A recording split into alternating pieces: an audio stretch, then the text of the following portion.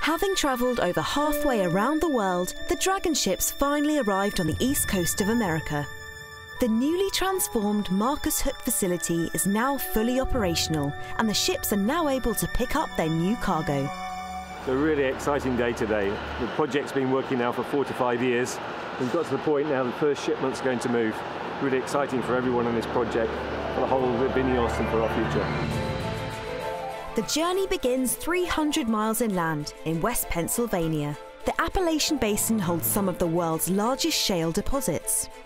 Following years of research, exploration company Range Resources found a way to safely extract the natural gas through hydraulic fracturing, with minimal effect on the environment. Over the course of 2011 and 12, Range made a commitment to move toward 100% recycling of our produced water in the Marcellus Shale. We have the ability to basically utilize all of our production brine right back into these fracturing operations, but really cuts down on any fresh water that we might utilize as supplement source for our water needs.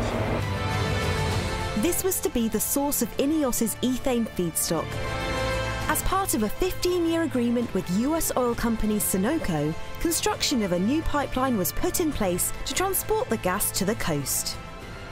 Known as the Mariner East project, a new pipeline will transport 70,000 barrels of ethane and propane a day to its Marcus Hook facility, west of Philadelphia.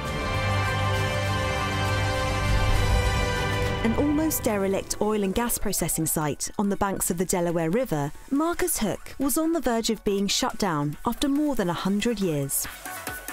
The refining industry in Philadelphia was in peril.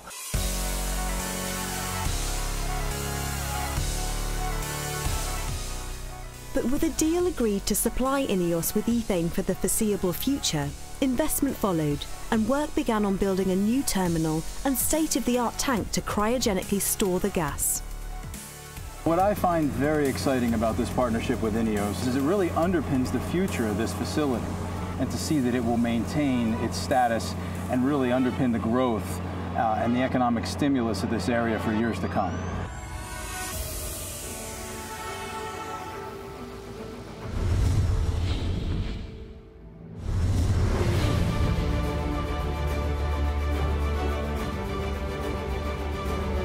Three years after the project began, the site has been transformed.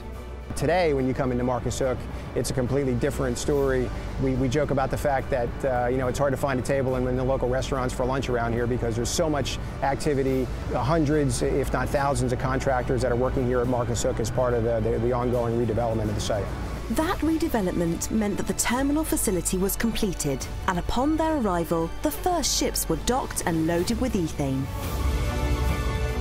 Today we stand here in bright sunshine in Marcus Hook, and this morning the vessel completed loading the 14,500 tons of ethane. So it is a remarkable and actually historic day, I must say.